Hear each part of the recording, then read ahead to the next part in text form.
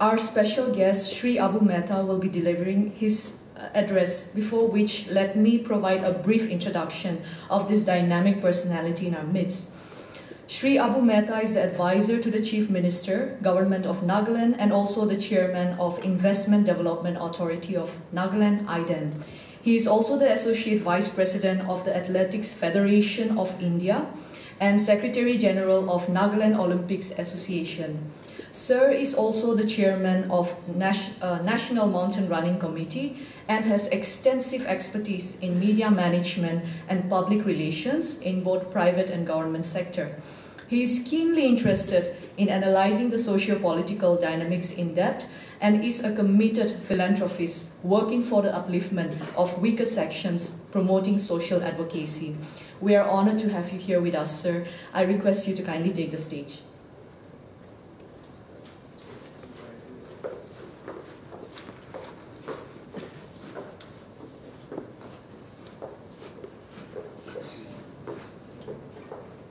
Thank you very much, Chairperson, for that very generous introduction. A very good morning to all of you. At the very outset, I bring greetings from the Chief Minister of Nagaland and the Government of Nagaland to each and every one of you, especially to our guests who have come from different parts of the country, from different corners of the world. Welcome to Nagaland, the land of festivals. I'm told some of you are going up to Kohima after a couple of days. I'm told some of you are leaving, but I would suggest that during your stay or in your future visits, I would advise you to not end your visit here in Dimapur, but get to the hills, to the mountains of Nagaland, because it is there in the mountains and the hills where the heartbeat of the Naga people beats, the villages, the mountains. So you've got to get there and see the sounds, see the colors, smell the various smells, listen to the sounds, and understand Naga society better. I'm Chairperson and the Management and Director and Principal of Tetso College, the organizers of these Leading Together dialogues, our friends from the University of Melbourne, from Pune, from Chennai, from Guwahati, students and faculty of Tetso College, dignitaries, friends, invitees, everybody present here, ladies and gentlemen. First and foremost, I think I give praise and thanks to Almighty God for this wonderful occasion, for bringing friends from around the world and the opportunity to have fellowship with one another. I must congratulate the organizers of this event, the institutions that are behind this strategy for your third dialogue, right? Your third dialogue, first which was during the COVID. So congratulations on this and congratulations on the MOU you just signed. To begin with, I would like to assure the cooperation, all possible help, assistance towards making this dialogue stronger. I have not seen the contents of the MOU. I hope to see that, but I assure you that Government of Nagaland and the Chief Minister will definitely extend support to your strategies, to your aspirations. And Madam, you were talking about setting up a Center of Indigenous Knowledge in your university.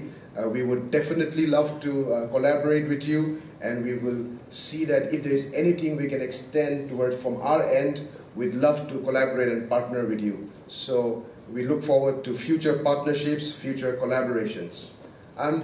This morning there are a number of learned scholars, academicians, and experts in the fields that they represent, leading together a dialogue, an international conference on Indigenous Knowledge and Sustainability. So I'm not an expert in this subject, but I would take the opportunity to share a few thoughts.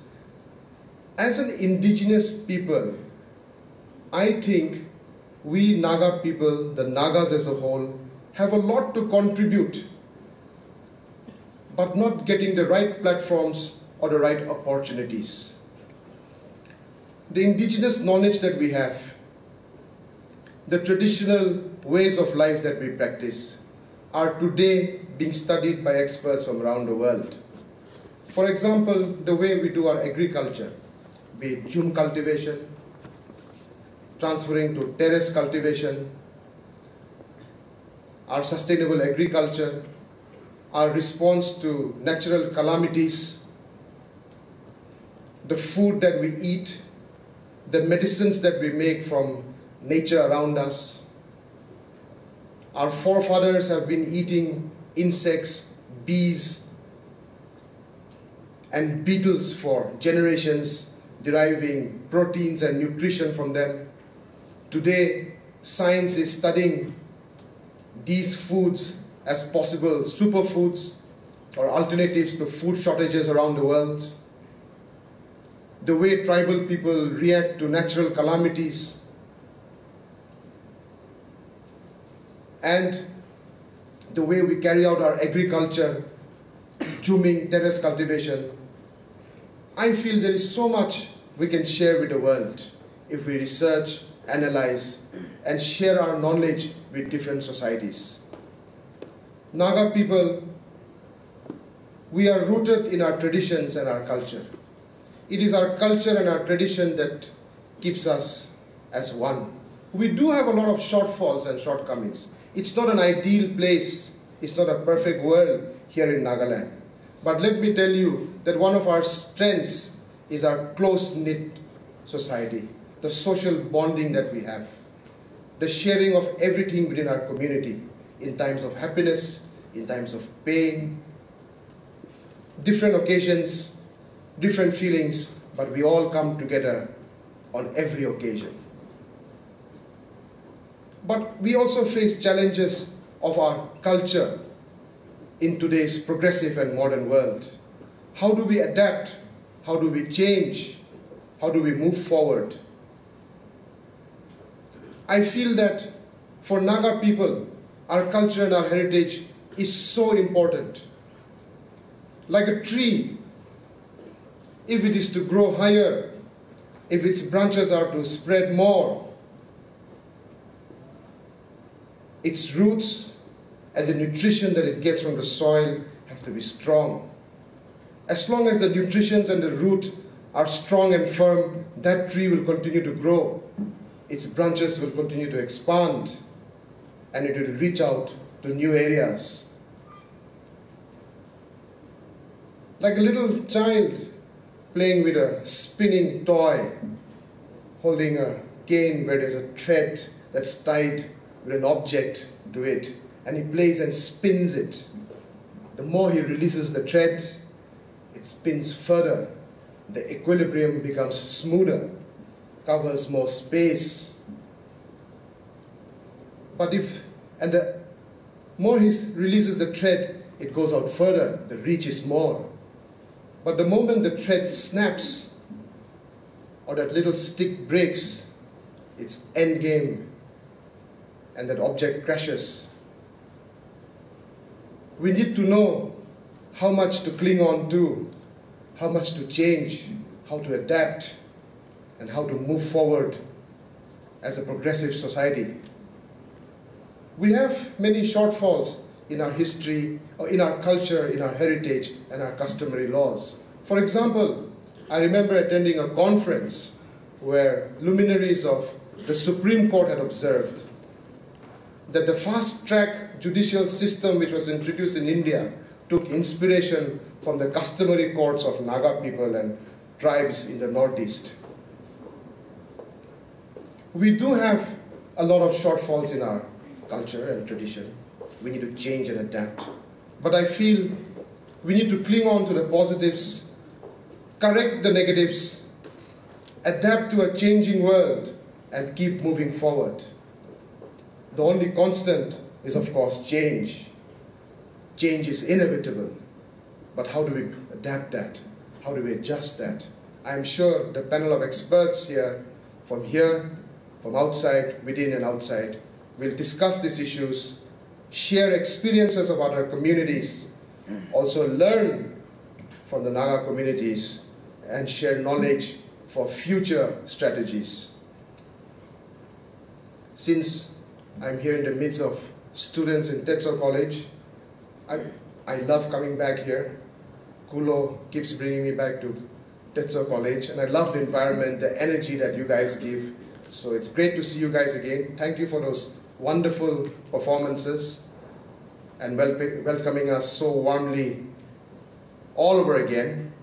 I want to encourage you and to motivate you to continue to work hard. Like I said last time, there are no shortcuts to success. Hard work, commitment, and discipline will ensure that you will succeed. Success and reward will not escape you if you put in the hard work.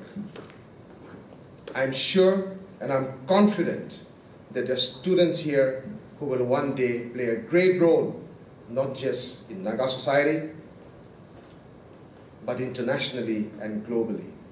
I'm sure students from here will one day contribute towards getting a vaccine for AIDS, contributing towards the cure of cancer.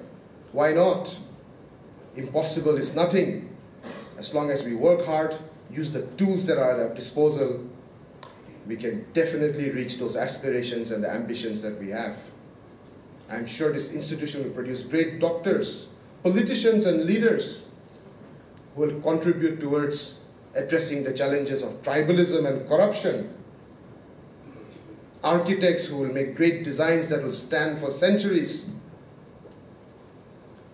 This institution, this Tetso College, is a fantastic and a wonderful college. I think it's one of the most progressive colleges in entire Nagaland and the Northeast. And you guys now, it's the students that make an institution. And I'm sure you people will make it a great institution in the years to come. Naga youth have the energy, the ambition, and the capability to be as good as anyone. We just need to work together, achieve true unity, bring real peace, and work collectively. There's no reason why we can't reach the highest standards, achieve excellence in all walks of life, become Olympic champions, lead the country in various fields. It is possible, and it is you, the next generation, who will make this a reality. I want to encourage you to be brave and to know that you can get there. Once again, welcome to our guests. We still haven't gotten over that cricket match, so yeah. But you're still welcome to Nagaland.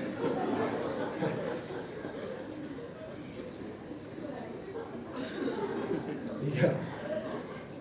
Anyway, life's got to move on, and once again, welcome to Nagaland. I encourage you to visit again with loved ones, and I hope many of our students will be able to visit your institutions in the country, outside. I look forward to having interactions with you, share ideas with you, how we can collaborate and partner in future.